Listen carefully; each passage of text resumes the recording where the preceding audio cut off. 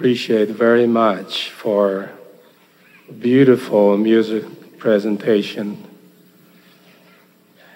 When I was asked to come to speak to you, and I requested to sing that beautiful song because that is the most beautiful praising song for the Savior. And there are many beautiful songs about the Jesus Christ, but I particularly feel that beauties of this great song. My brothers and sisters, it's a humbling experience for me to stand before you in this capacity. To me, this is a second language that I'm speaking to you. I sincerely hope and pray that the Spirit of the Lord be with us today, tonight, so that we can communicate with the Spirit. As I listen to this beautiful song, I remember that what a great pain and agony, the ordeal of this great holy man, the Savior Jesus Christ. After Last Supper, he took 11 apostles to the beneath of Mount Olive. After 11 apostles was guided by the Savior, and they were heading to the Mount Olive. And then out of 11, Jesus took 3 apostles, Peter and James and John, and he took them to the midst of the grove of Garden of Gethsemane. As he was departing, and he expressed his great concern to these 3 apostles. And he said something like this: "My soul is exceedingly sorrowful, even unto death. Tarry here and watch with me." And he left these 3 brethren. That was a time, even the Savior of the world, he needs and needed the divine fellowship by his friend, Peter and James and John. And he went to the midst of the grove, and he prayed fervently and earnestly, "O God, let this cup pass from me. Nevertheless, not my will, but thy will." And he prayed so hard for you and me. And when he came back, apostle was sleeping, as you know. They didn't know what was the occasion that Jesus has to go through.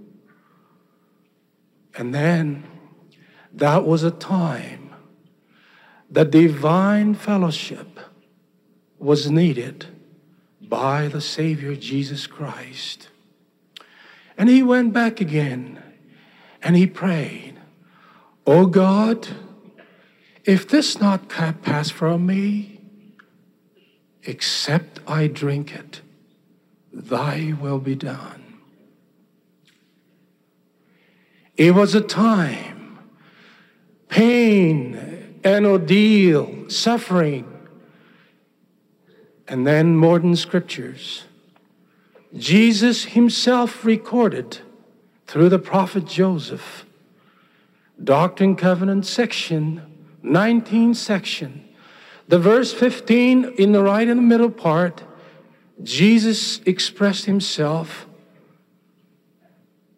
how sore you know not, how exquisite you know not. Yea, O heart bare, you know not. That was expression of our Savior.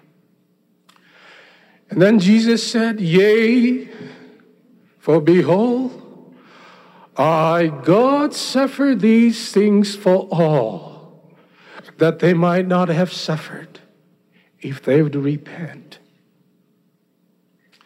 And 18th verse, which suffering caused myself, even God, the greatest of all, to tremble because of pain, both body and spirit, to breathe at every pore of my body, that I might not drink bitter cup and shrink. And glory to the Father. And nevertheless, I partook and I finished my preparation of the children of man. What a pain, what a suffering the mankind cannot comprehend the pain and the suffering for you and me, my brothers and sisters. And Jesus went on the cross and died for you and me. This is the center of our great gospel of the Lord Jesus Christ. The Jesus of Nazareth is the only name, like a Paul expressed. There is no name under the heaven whereby we might be saved. Jesus Christ. Jesus, the beautiful name Jesus, which means Jehovah is salvation, is the only name whereby we might be saved. My brothers and sisters, how much we know about him. I stand before you this night, and humbly, and I bear you my solemn witness that Jesus Christ is our Savior of the world. And I bear you my solemn witness that same Jesus appeared to the boy Joseph. And even after the resurrection, Jesus appeared to this American continent to visit the third Nephi, the Nephites. The prophet disciple Nephi recorded the following.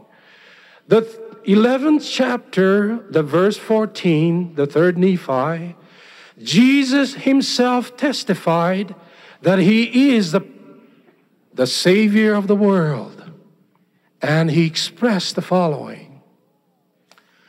Come, arise, come forth unto me, that ye may thrust in your hands to my side, that you may feel the prints of my nail, of my hands, and my feet, that you may know that I'm the God of Israel, and I am the God of the whole earth, that I have slain myself for the sins of the world, for you and me.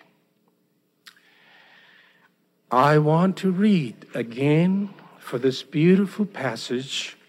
These brothers just sang so beautifully.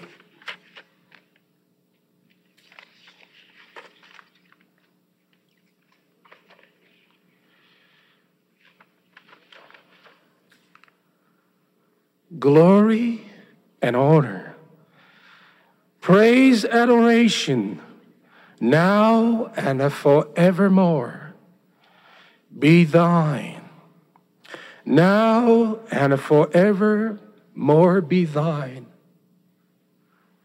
What a beautiful praising song we heard.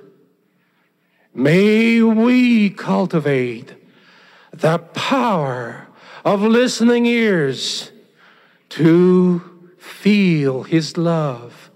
And may we cultivate the power of listening ears, especially the prompting of the Holy Spirit in our daily lives, so that we will come close to the Savior, so that we will know that He is truly, He died, and for you and me, and come to know. Yes, someone expressed so beautifully, listening to the prompting of the Holy Spirit is the dimension of love. The listening is the art of eternal quest. And I believe, my brothers and sisters, if we cultivate that power in our daily lives, we will come close to the Savior. I bear you my solemn witness that I know Jesus is a Christ. I know Him because I know He is the Savior of the world. May we cultivate that spiritual sensitivity to the prompting of the Holy Spirit in our daily lives, so that we can feel His love constantly in our daily lives. And I want to express, my brothers and sisters, the learning. We may not compare what suffering and agonies and a pain our Savior went through that Garden of Gethsemane. We may not compare, or we may not comprehend the great suffering in our mortal comprehension. However, in our walks, daily lives, in every walks of our daily lives, we may face with our own Garden of Gethsemane. When we face it, you may lose your eternal companion, or you may lose your mom and dad, or your friend may betray you or trade you, or maybe your friend may hate you or dislike you, or maybe you may face with a traffic accident, or maybe you become deaf, or maybe you become handicapped. I don't know what trials may we face in our daily lives, but may we learn that beautiful lessons from this great teaching of our Heavenly Father and the Lord Savior Jesus Christ, that when we face in our trials and temptations, in our own Garden of Gethsemane, we will not blame the Lord, we will not blame our God, but may we say humbly to ourselves, Thy will be done. May we also cultivate that faith to say to our Heavenly Father and to the Lord, Thy will be done. We'll not blame anybody. We'll not blame our birthright or the situations we're facing in our daily lives. May we really cultivate that power to say to our Heavenly Father, O Lord, Thy will be done. I want to share the beautiful story. One of your friend, his name is Mick. He served a mission in Japan.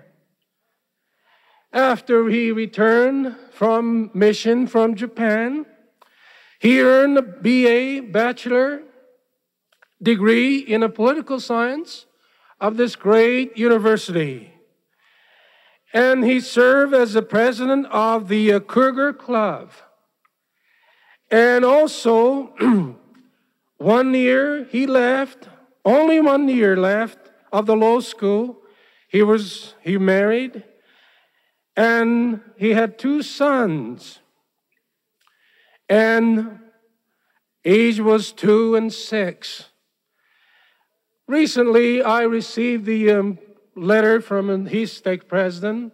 2 weeks ago, I met this Mick and his lovely wife, and I received the most powerful testimony from these 2 beautiful people.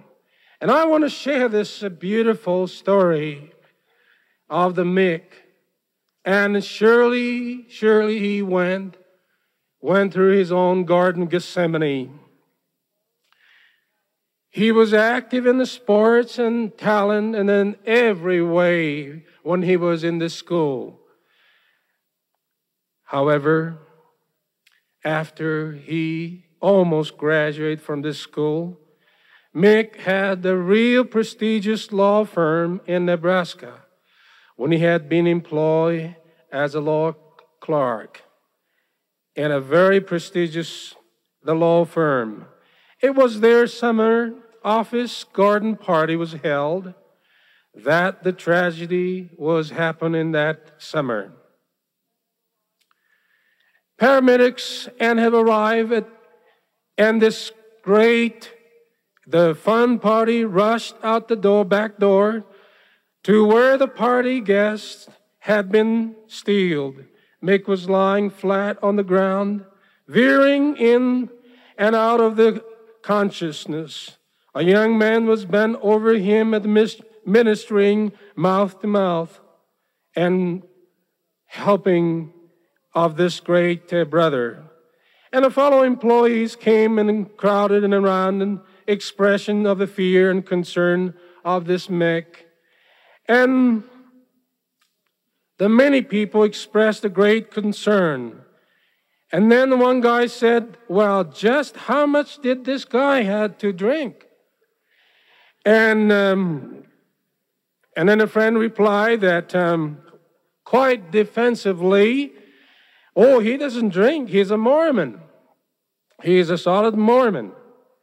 But the homes in this well-to-do Nebraska suburb bordered around the man-made lake. When the Mick arrived at the party, there were many swimming. Farther out, he could see a boat swimming and screaming, stop. And at top, at the lake with the water skiers, and the training behind, and then the Mick decided to go for a swim. He dove into the lake, but hit the shallow spot, that place. And diagnosis was a broken neck. And Mick was immediately rendered paralyzed, whole body. He could not move muscles or any parts of his body from his neck down to the lost capacity, even the breath. And he required a special equipment just to fill his lung with air. His doctor said, did not expect him to survive such an injury. He told his family that he would not likely to make it through that particular night. 5 years later, Mick Boyle had become much more than just make it through that night. He had overcome tremendous odds and pain, suffering, and overwhelming obstacles in his life, the emotional and the physical pain that every imaginable way must experience inconceivable to most. This great young man, Yet he continued on and wasted no time for him. Determined to graduate from law school, Mick resumed study continually from his hospital bed in the intensive care unit in the University of Utah Medical Center.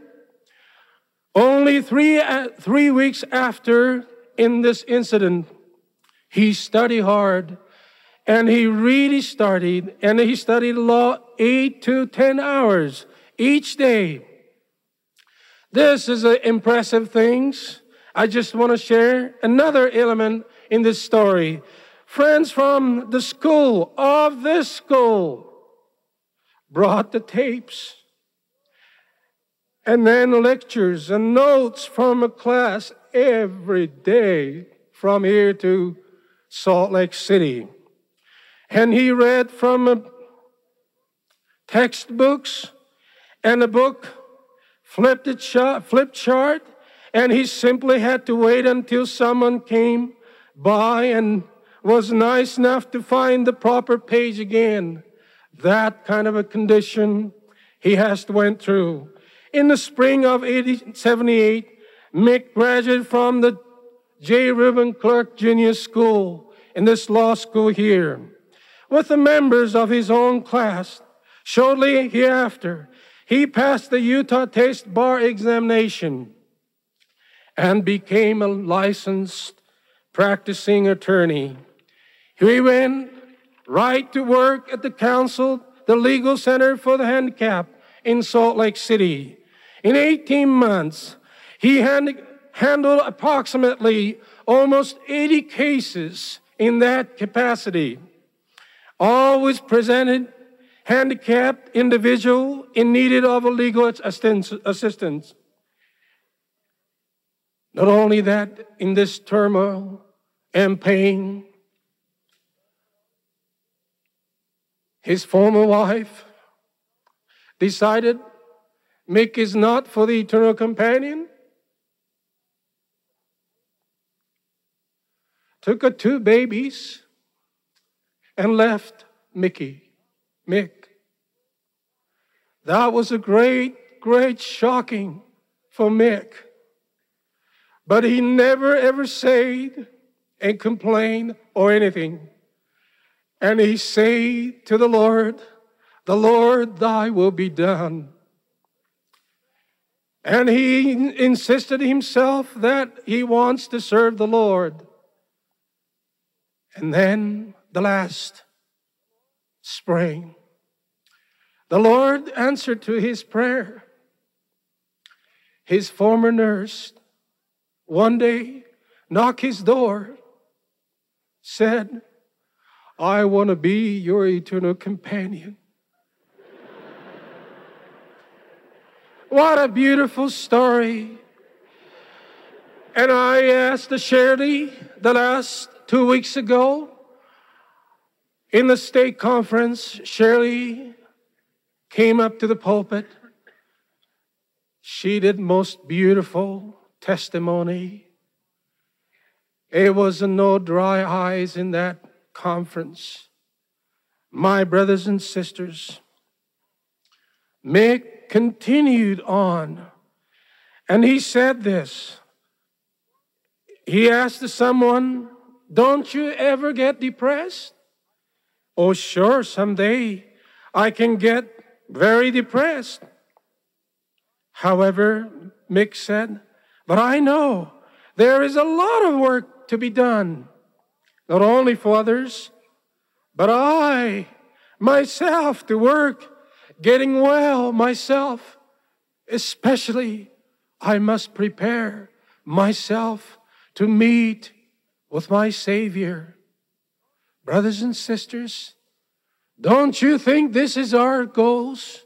To prepare ourselves so that we will have the day will come so that we will truly be prepared ourselves. Mick works hard at getting well, nourishes faith and positive attitude about it all the time. And he exercised every day and maintained contact with the doctors.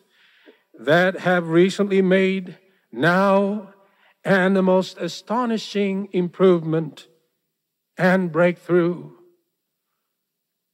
Brothers and sisters, how much we can learn this kind of a story. Time has always been important to Mick, and immediately after this accident, a span of few brief seconds meant the difference, time itself, and a few months more meant the difference obtaining in the law degree.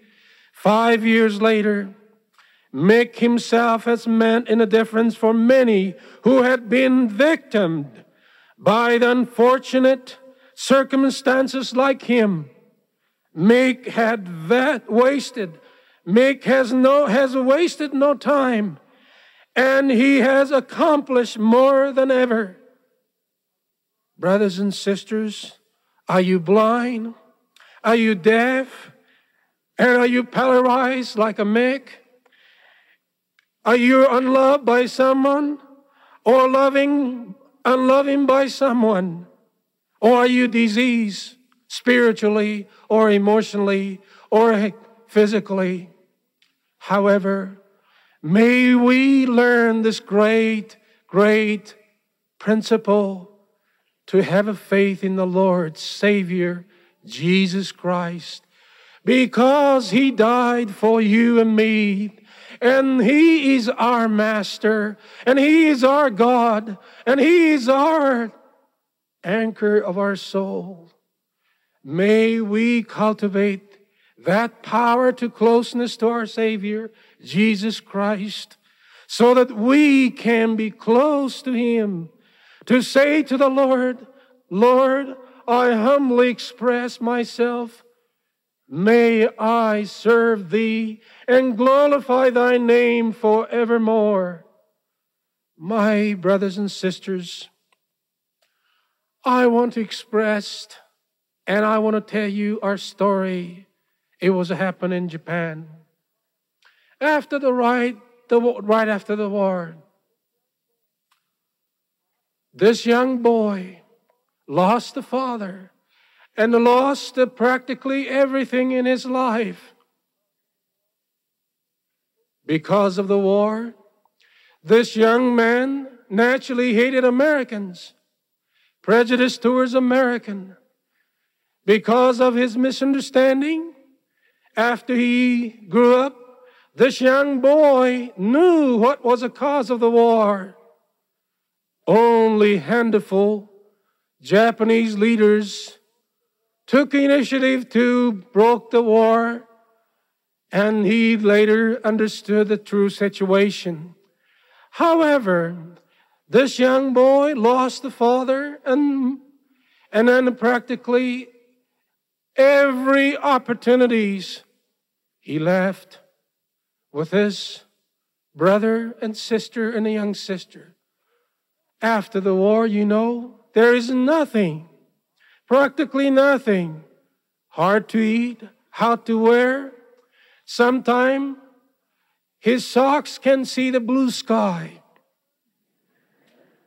However, his mother always tried to help and to teach and to clothe. As he grew up, about the time of the graduate from a junior high school, this young boy had the chance to go to senior high school. One day, this young boy, he heard a conversation with his brother and mother, knew that financial difficulties of this home. The following morning, though his brother said, you can go to a senior high school, this young man decided, my brother, I will not go. I will work and help the family. This was a decision of this young man. And then he found a little tiny shop which produced a bean curd. And we call it, in Japan, tofu. That was a major protein after the war, the Japanese home. he found a tiny little factory to work himself, to earn the little bread and butter himself.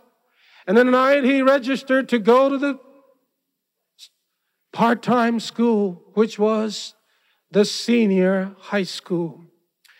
He gets up almost 4:30 every morning, and until the 6 o'clock. And 6 o'clock he went for the evening school for about 11. He comes home about 11:30. That was the life schedules of this young boy. And he went almost 12 months because of the not a sufficient sleep. And this young boy found himself one day in the hospital. Doctor told his mother, he won't make it. Very critical. There is no medication for this man, for this boy. This boy sensed that was his destiny. Without knowing God, Jesus Christ, and the Lord Savior Jesus Christ and God, without knowing how to pray, this boy prayed, "O God, if art there, save my life. If thou save me, I shall repay thee someday, and to serve thee." This was a simple prayer of this young boy. After the medication, and a blessing, of course, this young boy left the hospital after 2 months in order to recuperate his health.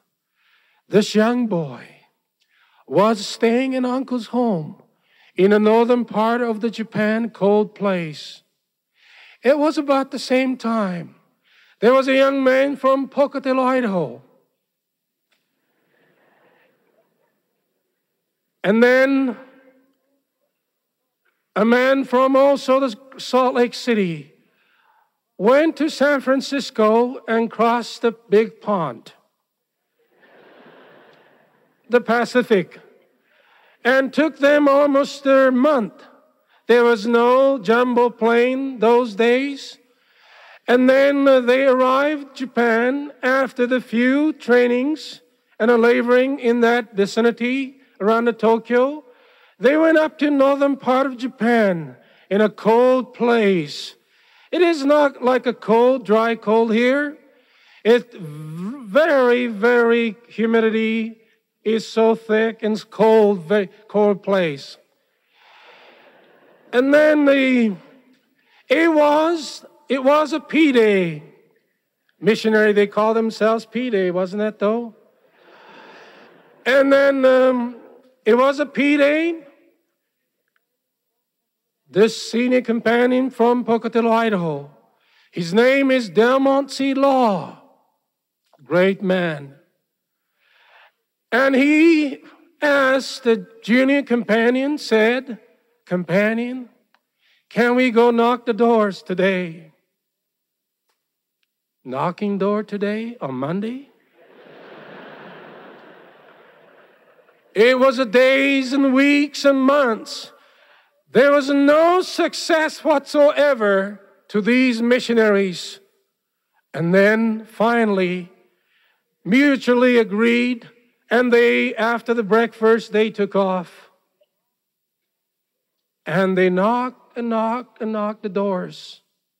And evening dawned and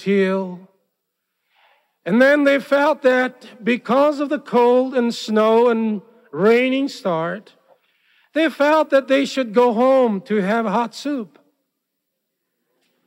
They agreed that they should go home. And then the Spirit prompted them again, especially this senior companion from Pocatello, Idaho. And then he expressed to his companion, said, "Companion, can we go a few more doors?" And they again agreed and then went on. In that same vicinity, around the neighbor, this young boy just got off the hospital, and in order to recuperate in his uncle's home, and waiting for something without knowing what. In a dark and cold room in that uncle's home, the missionary was knocking around the same neighbor. Yes, they found this young boy. As he saw this foreigner, this young boy said to them, "I don't like you Americans. Please go home." This was the first reply of this young boy. But this again, a man from Pocatello, Idaho, said to him, "We have a message for you. Can't you even spend the 5 minutes?" That was a very strong statement. And this young boy accepted.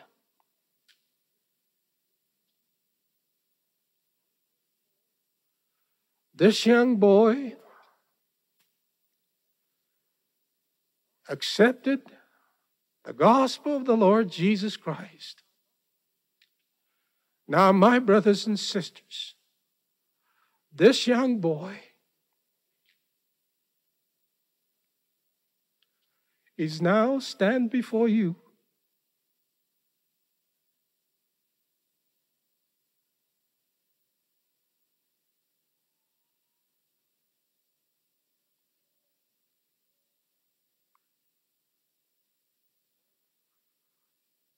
Oh, that day,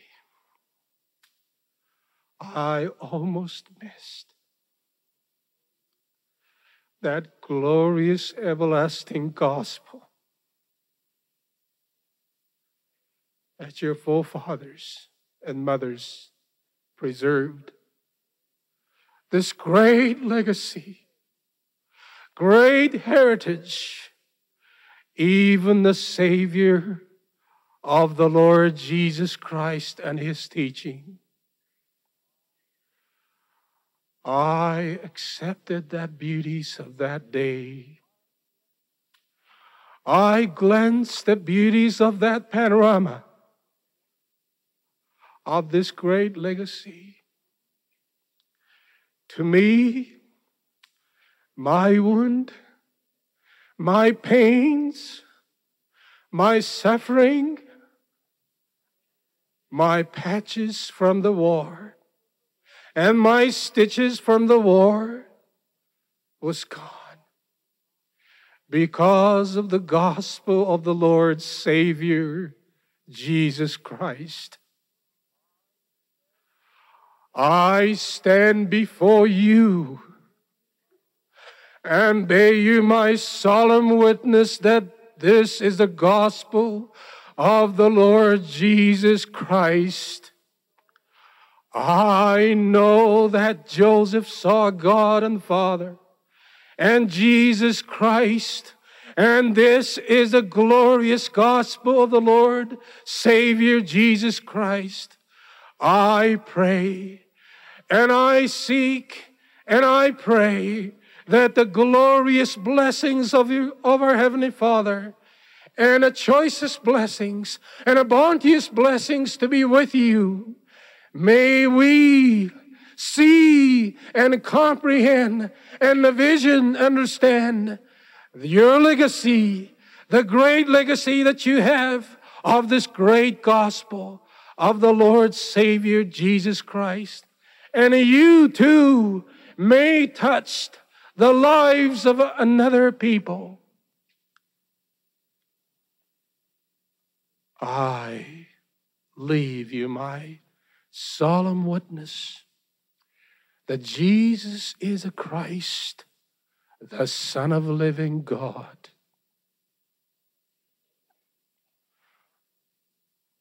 I love my Heavenly Father. I love the Lord Jesus Christ. I love this church. I love you, beautiful people, you folks.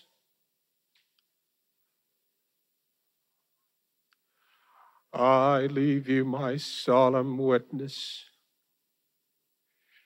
that Jesus is a Christ, the Son of the living God.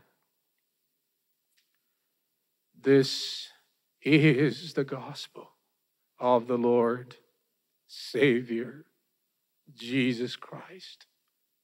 Without him, we are meaningless. In him, and by him, and through him, and by the grace of his pure love, once again, may we return to our Heavenly Father's presence.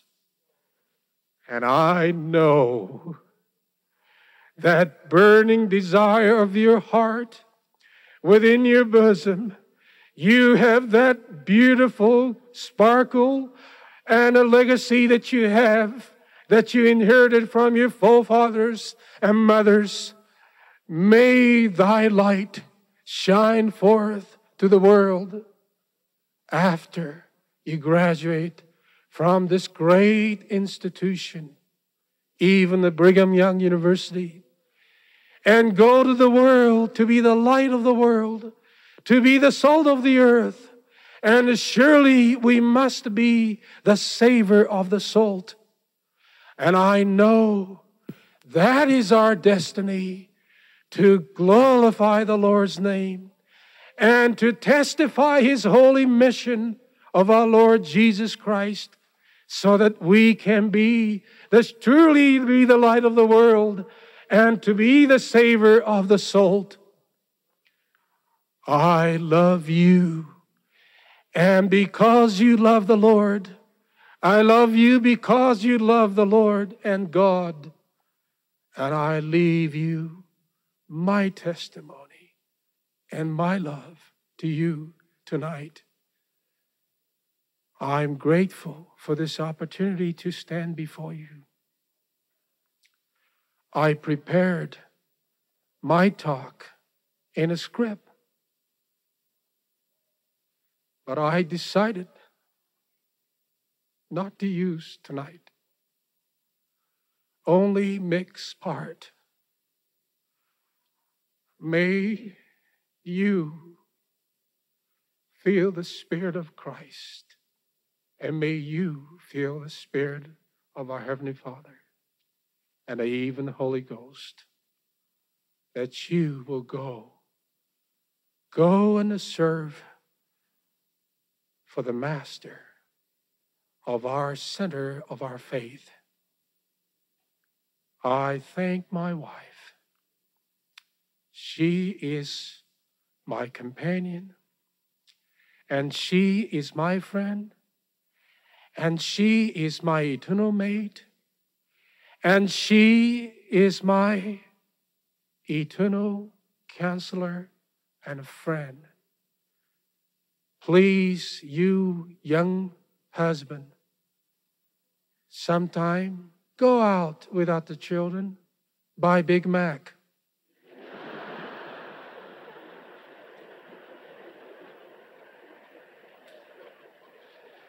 Take time to be thoughtful. Take time to be kind. And take time to go to the temple together. Take time to holding hands and pray.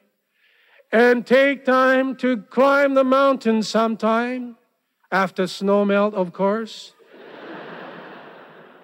And to sit upon the rock and express to yourself, to your eternal mate, and say, I love you with all my heart. And go to the Utah Lake. But be careful, this year we have lots of water there. But after the summer, maybe during a summer, walk the seashore of that beautiful lake and express to yourself that I love you, and I love you with all my heart. My brethren and sisters, take time to be kind and take time to be thoughtful. Those of you still looking for eternal mate, don't rush, but hurry.